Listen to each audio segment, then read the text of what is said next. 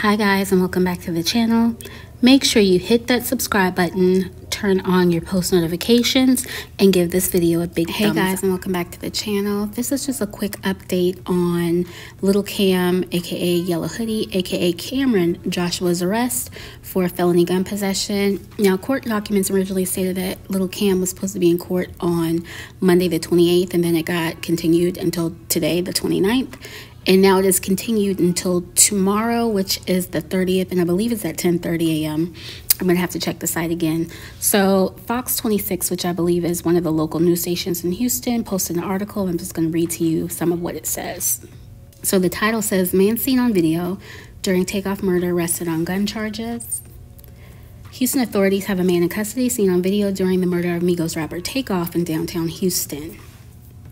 Cameron Joshua, 22, was arrested on Tuesday, November 22nd, according to court documents, on gun charges, including felony possession of a firearm and unlawful carrying of a weapon. A previously convicted felon, Cameron was arrested for unlawfully, intentionally, and knowingly possessing a firearm at a location other than the premises at which the defendant lived on November the 1st. This after he was previously convicted of grand theft in Los Angeles County on October 27th, court records state.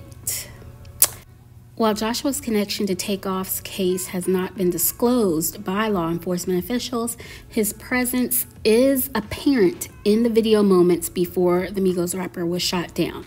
That means they can clearly see from whatever camera footages that the police have that Lil Cam was present at the scene, and because he is already a convicted felon, he had a weapon on him. They have not officially charged him or labeled him as the shooter that murdered Takeoff. So this is important because at least, you know, the case is moving in the right direction. So the rest of the story said no details were shared on the description of the shooters, but law enforcement has encouraged everyone, especially those in the hip-hop community, to come forward if they have any information. So, you know, just recapping, I'm glad that we're moving in a good direction to get justice for Takeoff and his family.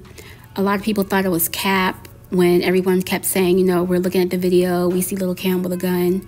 Most people was like, no, it's cap, he didn't have a gun. But clearly the police have evidence, video evidence that 100% positively IDs him with a weapon during that night. They have not ID'd him as the shooter, but they have ID'd him with as somebody with a gun that night.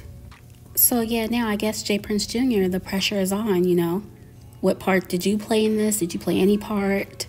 Have you cooperated? You know, guess the ball's in your court because a lot of people seem to think that you have something to do with this. Let me know what you guys think in the comment section below, and I'll catch you in my next video.